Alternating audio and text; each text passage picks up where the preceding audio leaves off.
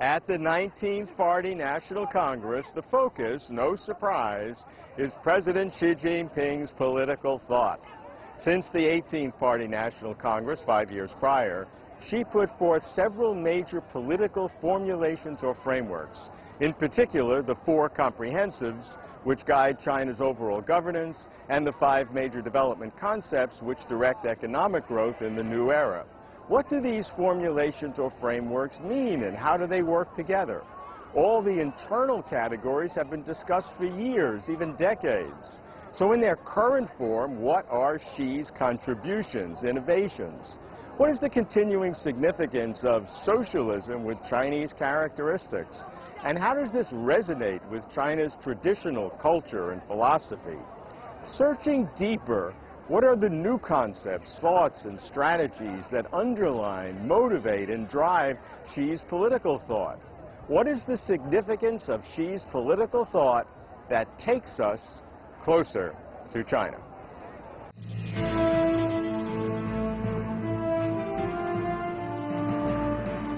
China has set an oft-promised goal, building a moderately prosperous society in all respects by 2020. One part of the goal is to double the GDP and per capita income of 2010 by 2020. This has meant that the country's average annual growth rate should be no less than 6.5%. Moreover, this has also meant that China's development should not just be focused on growth pace, but also, more importantly, on growth quality.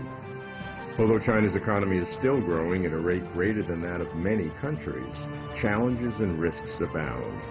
Social imbalances, massive pollution, vested interest groups, global volatility.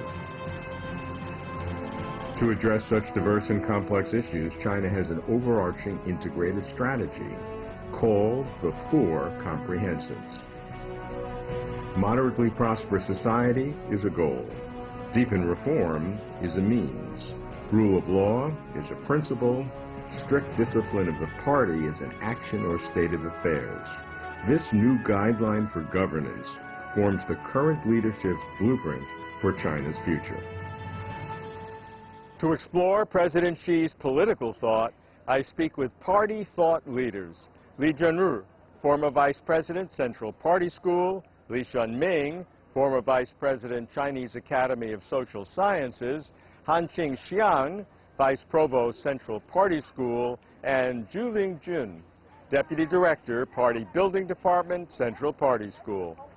Since the 18th Party Congress in late 2012, when now President Xi Jinping became General Secretary of the party, he has put forth a series of very far-reaching political ideas across a broad spectrum, across the entire spectrum of Chinese society, economy, development, etc.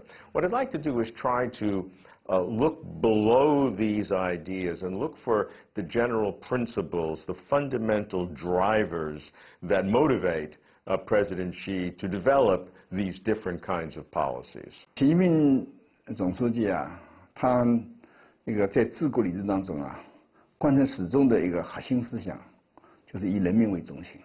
President Xi Jinping's governing practice has a people-oriented core that guides all his decisions. Fundamentally speaking, President Xi's goal is the people's pursuit of a happy life. He then expands his thought from focusing on the result to the process towards that result. One typical example is the people-oriented 5 major development concepts of innovative, coordinated, eco-friendly, open and shared development. 就提出了一个以人民为中心的发展理念，一个目标人民为中心，过程要人民为中心。第三呢，就实现过程的保障要以人民为中心。 Setting people orientation as our target is not enough. We should bear it in mind in the whole process as well. Third, as we strive to realize people's happiness through democratic and judiciary system reforms, both of which are important parts of larger reforms in the political system, we must make sure that every level of party organization and government adheres to people's opinions. Fourth, we should establish a supervision system with people at the core. In this way, people orientation can be reflected in every aspect, from the goal to the process. People orientation is the top priority in President Xi's governing theory. 第一位的，以人民为中心。为什么以人民为中心？过去我们以经济建设为中心。 Why do we put people at the center today? We used to focus on economic growth. How are the two related? Do they contradict each other? I think not. The development concept of putting people at the center clarifies the purpose of our development as that of benefiting the people, while putting economic growth at the center specifies our tasks. Putting people at the center means the sole purpose of development is limited to serving the people. Nothing else is allowed.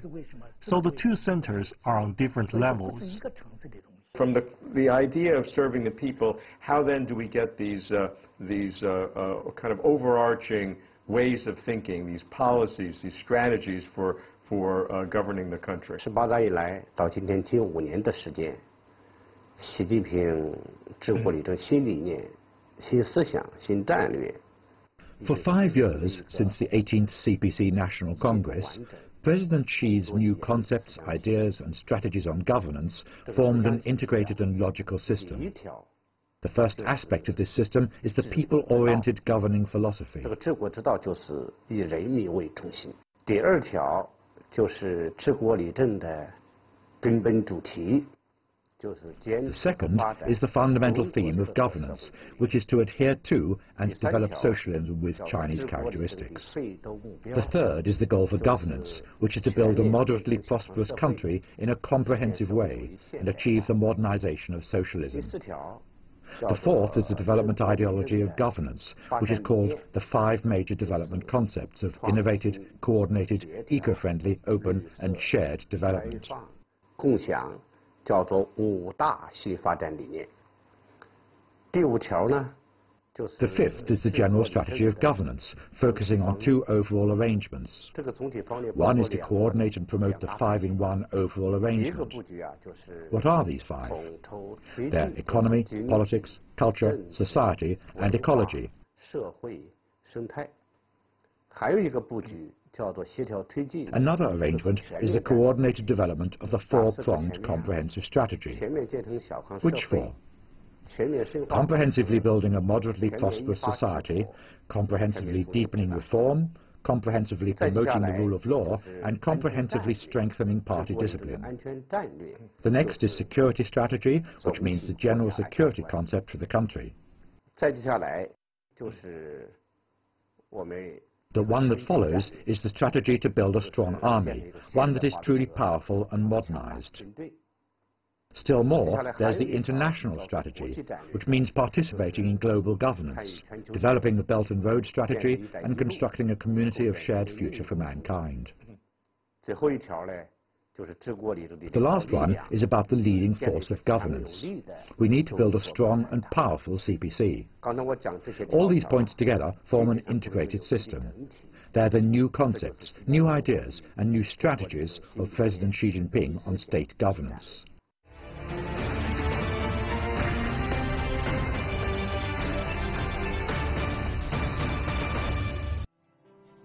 Shenzhen, a pioneer of China's reform and opening up policy. It was no coincidence that Shenzhen was Xi Jinping's first trip outside of Beijing after becoming party secretary in late 2012. With such symbolism, Xi placed himself firmly on the side of reformers.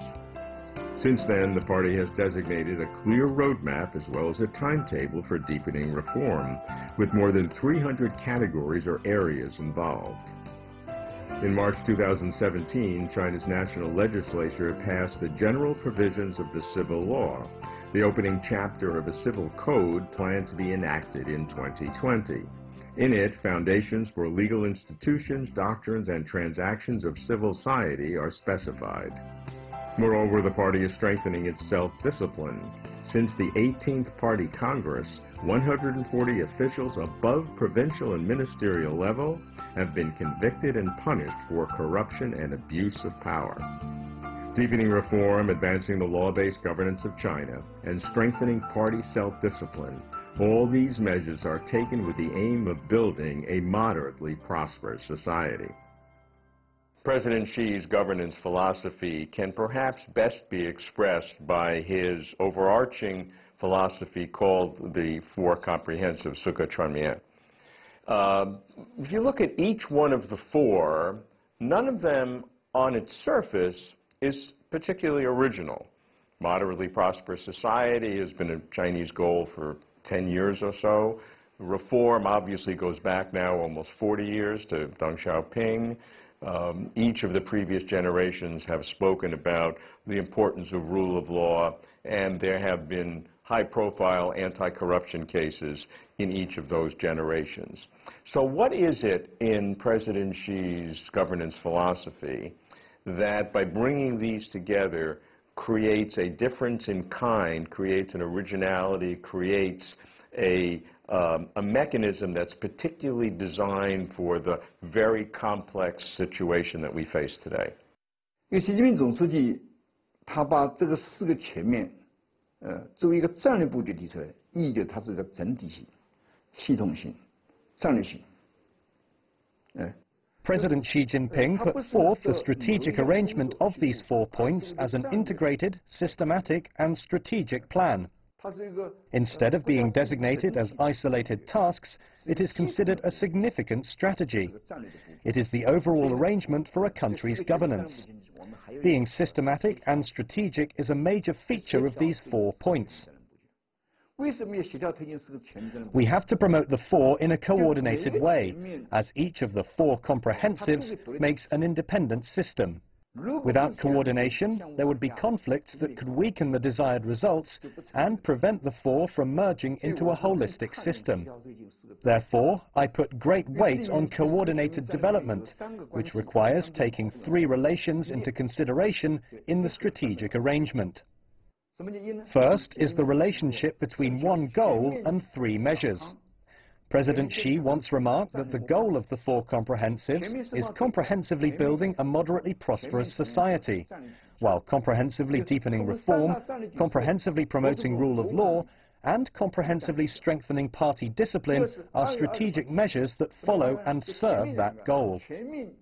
Second, comprehensively building a moderately prosperous society and comprehensively deepening reform both focus in development and reform, which are designed to provide incentives and motivators. On the other hand, comprehensively promoting the rule of law and comprehensively strengthening party discipline were put in place to address problems once incentives and motivators are unleashed. As we make the market alive, we cannot make it chaotic. As we address problems of chaos, we cannot lead ourselves into a dead end. Third, the relationship between the first 3 comprehensives and the last one must be dealt with well. The CPC is the ruling party of China. It is at the helm of the state, and from the top to the bottom of the system, around 80 to 90% of cadres are party members.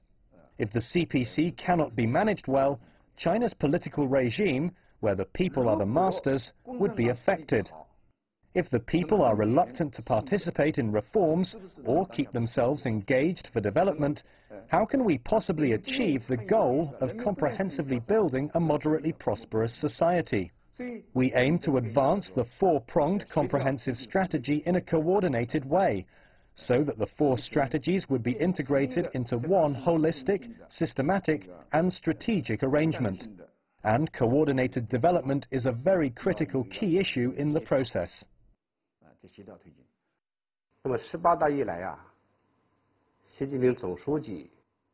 Since the 18th CPC National Congress, President Xi Jinping has raised a series of new concepts, ideas and strategies as he inherits and integrates the governing philosophies of the party in the past. This is to reflect the requirements of the new era and the development trend of the world. Xi's governing philosophy is still progressing with the times. What are the reasons for this development? The answer lies mainly in 3 aspects.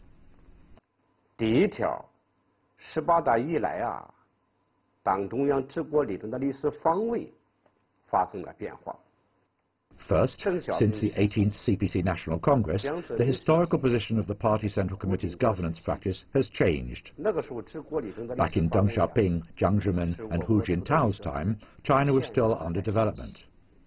In 2010, China became the world's second largest economy. So President Xi mainly focused on solving problems that emerged after a certain degree of development. 发展起来以后凸显出的根本问题。第二个根据啊，就是实践基础也发生了变化。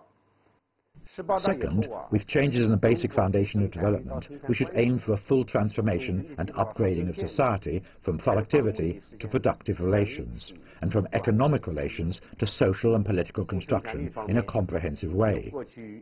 Speaking of productivity, we've shifted from relying on productive factors and being driven by investment in the past to the current innovation-driven model.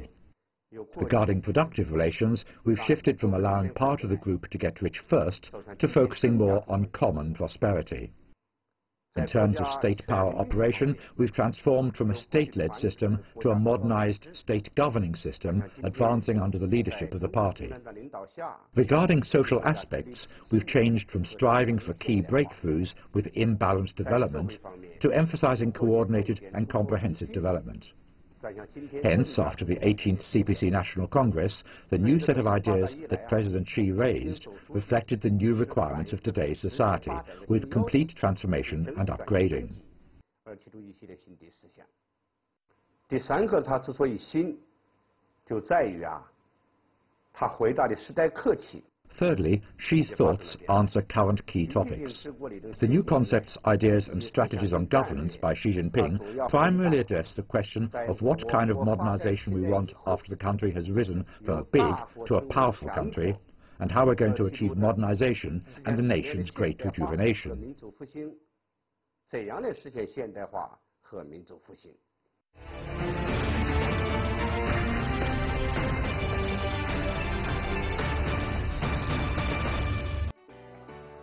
Xi Jinping, The Governance of China, was released in late 2014. The book is a collection of Xi's speeches and provides insight into his concepts, resolve, and ways of thinking about governance. Thus far, more than 6 million copies have been distributed worldwide. Each of the generations of leaders since the founding of the People's Republic have done similar in their time. As I look around the world and look at different countries, I don't see leaders, a tradition in other countries, for the number one leader to put forth political philosophy or political innovations in terms of the underlying philosophical, political philosophy of the country. So what is it about Chinese history or civilization or culture which encourages or maybe demands that the number one leader, in addition to being the political leader in charge of the governance and all the matters of running the country, needs also to be the leading political philosopher, as it were? There's an old Western tradition of the so-called philosopher king, which in ancient times was the case, but you don't see that around the world today, but you still see that in China. I think the so-called innovation of thoughts is actually determined by the leading party's identity. Our leaders today have three roles as political leader, organization leader, and thought leader. This is different from the Western practice. For Western parties, their identity is simple, either ruling or opposition party. For the CPC, we had both the minimum and maximum programs since our establishment. The second CPC National Congress has put communism and socialism into the party constitution, stating that the CPC must shoulder the responsibility of realizing national unity, modernization, democratic politics, and cultural rejuvenation, which are in the common interest of the Chinese nation and the Chinese people. This is the most important and fundamental feature of the establishment of the CPC, which is different from Western parties.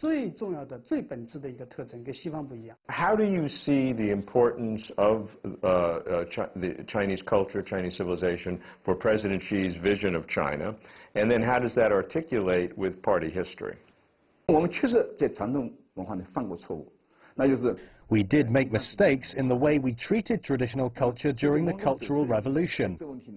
After that, we attached great importance to this issue. Xi Jinping believes that it is the culture gene that makes the Chinese people Chinese. But more importantly, He wanted to turn this into confidence in socialism with Chinese characteristics. Currently, cultural confidence is a hot topic in China. It is not only about inheriting the fine traditional Chinese culture, but also leveraging it to serve socialism with Chinese characteristics through active inheritance. This will be helpful in two ways. The first one is in the sense of ontology. We must make it clear that socialism with Chinese characteristics is not just a result of reform and opening up over the past 3 decades. Nor is it about achieving the rejuvenation of the Chinese nation after the Opium War in 1840. Instead, it is the crystallization of over 5,000 years of Chinese civilization. Then, from cultural confidence on the methodological level, we try to solve various conflicts and problems in reform and development using Chinese values, such as hard work, dedication, integrity, and friendship. With these values, the Chinese people work together, struggle hard, never give up, and conquer all roadblocks ahead of us.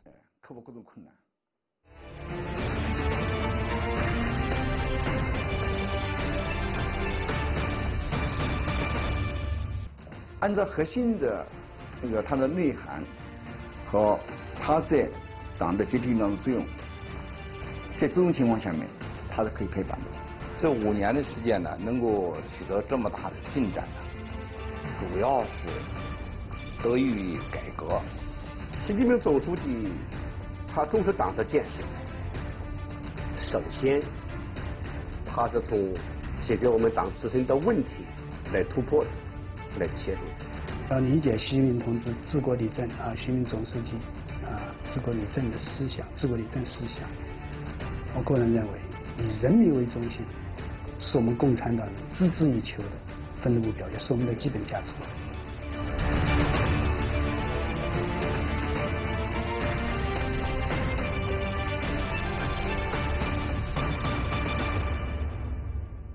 The tradition for party congresses is that it sets the agenda, the policies, certainly the leadership, for the next 5 years until the next party congress. However, this term of the 19th CPC National Congress is a little different in that China has set 2 overarching goals for the country, the so-called 2-100s, the first being 2020, the moderately prosperous Shaogang society. That's approximately the 100th anniversary of the CPC. And then the second goal is in 2050, roughly the 100th anniversary of the People's Republic of China, which is 2049. So these 2 massive goals, so the first one, the 2020 goal, the moderately prosperous society, will occur within the term of the 19th Party Congress. The second goal then becomes the primary goal of the country. So in a sense, does the 19th Party Congress, rather than just setting an agenda for 5 years, in a sense, set an agenda for 30 years, more than 30 years, towards 2050, because that's the trajectory you're on. So does that make the 19th Party Congress a little bit different than previous Congresses? 我们党实际上每一次党的代表大会，它的发展对设计的，对我们党和国家的发展方向的设计。Actually, the plan of every CPC National Congress for the future development of the party and China is not limited to the 5-year period. These conferences are like a race pushing the socialist undertaking with Chinese characteristics forward with the CPC as leader. The 19th CPC National Congress is different from previous ones as we are in a new historical stage. Although we are still in the primary stage of socialism with Chinese characteristics, it is a new situation. We can say it is a key historical period. Why do I say so? According to the report of the party's Central Committee, it is a critical stage in building a moderately prosperous society in a comprehensive way, and it's also a key period in building socialism with Chinese characteristics.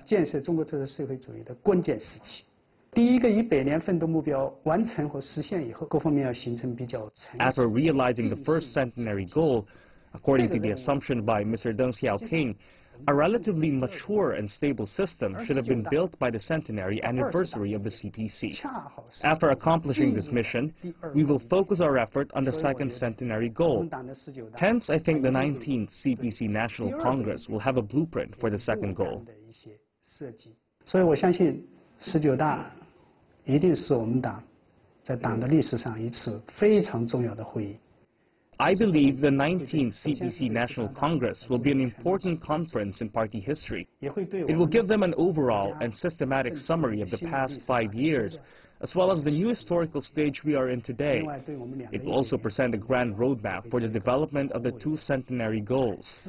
Besides these, on the great project of party building, the conference will also provide important concepts such as building leadership. There will also be a clearer understanding of the entire country's development goals.